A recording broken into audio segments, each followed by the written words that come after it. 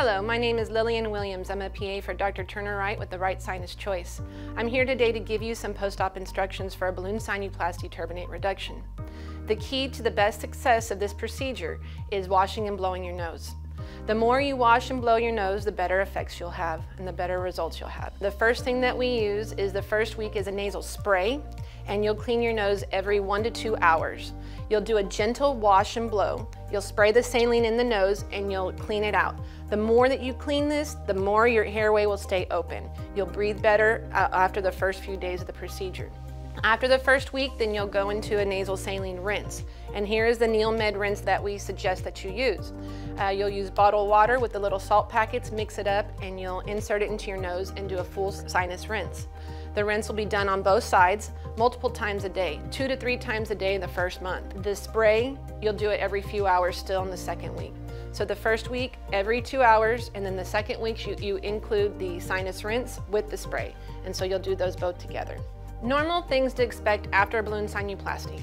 One of them is congestion and facial pressure and pain. It may feel like you are suffering from a sinus infection, but really what's happening is there's a lot of swelling, post-operative swelling after the procedure.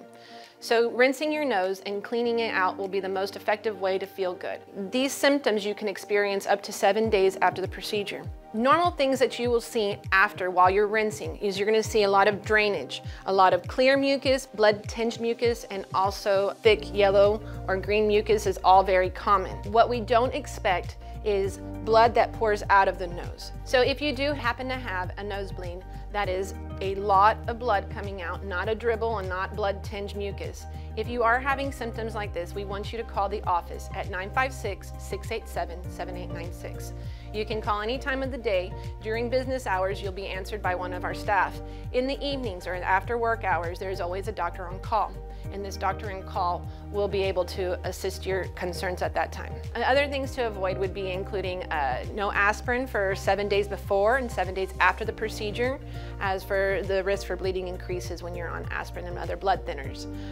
Also for pain, post-operative pain and pressure, you can take Tylenol and Motrin as needed. Other things to avoid, one of them would be smoking and also harsh chemicals, and stay away from dust, as those can irritate the nasal cavity and make you have some swelling and make you uncomfortable. We want you to avoid bending over, lifting anything heavy for about 3 weeks.